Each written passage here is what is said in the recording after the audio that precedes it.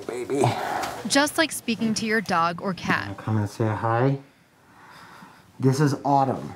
Jeff talks to his mama boa, showing off Autumn's colors, pattern, and personality. These snakes are awesome.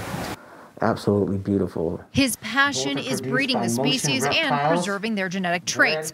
Jeff says he loves these boas like his own kids. We want to make sure that the quality of life that these animals are going to have in captivity is going to be a healthy one. Earlier this week, he saw the story that circulated about a man selling snakes in Holiday, arrested on a whole list of charges, most having to do with owning and selling Burmese pythons without a license after police received complaints. My sympathy's out to that guy.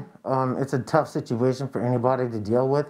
My condolences also to the neighbors and community around him as well. Officers seized hundreds of rats and dozens of rabbits kept in the backyard used for feed, plus 20 pythons half over 10 feet long.